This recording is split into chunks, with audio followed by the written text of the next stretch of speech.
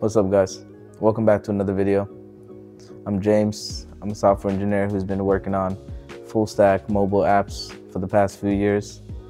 This week we're jumping back into the series where I take you guys through building an app from start to finish. So I want to take you through the idea to the app store. And the app we're talking about today is my AI finance app, Finch. So first, it's Saturday here, and I'm gonna go to a co-working space with my girlfriend and my puppy, and we're gonna get some work done. Last week I designed the app, and for a quick refresher, I'm keeping it simple. It's a AI finance app that's focused on budgeting paycheck to paycheck. So it's not gonna be a total overview of your finances like the other ones out there. This one's focused on just your paycheck. I kept the design simple because we're kind of on a 2-month time crunch also, because we're trying to finish it in time for a Google competition. Today though, I plan on getting a lot done. I want to build out all the UI components.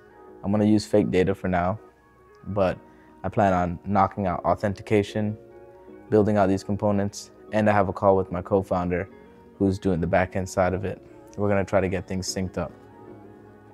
To start, I'm going to use Supabase for authentication and the database. So typically I use Firebase for my backend, but since this is going to be transactional data from your bank accounts and all your spending, also we'll be using Plaid for the API for the financial data, and that data just makes more sense in a relational way versus the NoSQL structure. If you haven't heard of it, Supabase is actually a relatively new Firebase alternative. It's really cool actually. I didn't really jump on it right away because I had no problems with Firebase. But when I found out that it was SQL and not NoSQL, I was excited to try it. But they have great docs and also a good YouTube channel, so authentication was super quick to get working. Now I'm going to focus on building out the components. I'm going to be pairing up with my buddy ChatGPT here. I find that AI is super helpful for building out widgets and UI components. It does a really good job with that, with taking an image, like let's say you upload a design to it, and then spitting out the code for it. It doesn't do so well with working through complex logic. So that's kind of how I use AI with my coding, is I use it primarily for just building out UI components. But it got me a really good start. The components are all pretty much built out. I'm using fake data, and it doesn't match the style yet, but I can click and expand and collapse these components, which is what I want. Doing that in one view with growing list sometimes can be a pain with Flutter, so it worked out pretty well. Something else that was done today was I architectured out the backend calls. So I created all the data sources, all the repos, and the use cases for when I set this up with my real API. That way I don't have to do all of that work later on. So this is all flowing through the full flow. It's just fake data. I'm using clean architecture for this app. I'll also link a video below for that if you haven't heard of it, but it's the new architecture pattern that I've been using for all of my apps. I also use it at work. But yeah, so with that, it's architectured out, and I made a lot of progress on building out the UI, and it's just in time because now I want to meet with my co-founder. We're gonna make sure that we're on the same page with, how the front end and the back end are going to talk to each other. I need to know what the API is expecting me to send, and he needs to know what data I'm expecting back and what format that is.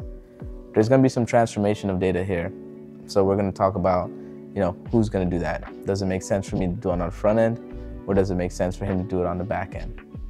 Sometimes it's better for us to do it on the front end, but a lot of times I found that if I can just handle any kind of complex transformation of data on the back end and just spit out the data to the front end, it's just cleaner and faster, and typically the load times are much smoother for the user.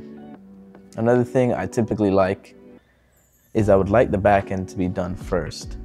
That way I know what I'm expecting, I know what data is going to be there, but we're on a 2-month time crunch here, and so we're working in tandem. So to do that, we're just going to have to communicate a lot. I work for a startup, so I'm actually used to that flow. At work, for example, we have a big feature we want to push out, and we don't have the luxury of a lot of time. So we'll literally be building the feature with front end and back end at the same time. And there's sometimes back and forth, and sometimes things change, but it's a learning process. So that's what we're doing now. So far it's going good. We'll see how it goes. That meeting went well. We got a good plan on what we're gonna do next, and I was able to make a successful API call and get some data back. So I know that works. So now I'm gonna grab some food. It's been a while, and then I'm gonna jump back into it tonight. Now that I ate, I'm gonna finish up the development and get it to match the design. I'm actually really excited about this project. I'm not the best with managing my money, so this one really hits home for me. I'm gonna focus on building something that helps me solve my problem and hope that it helps other people.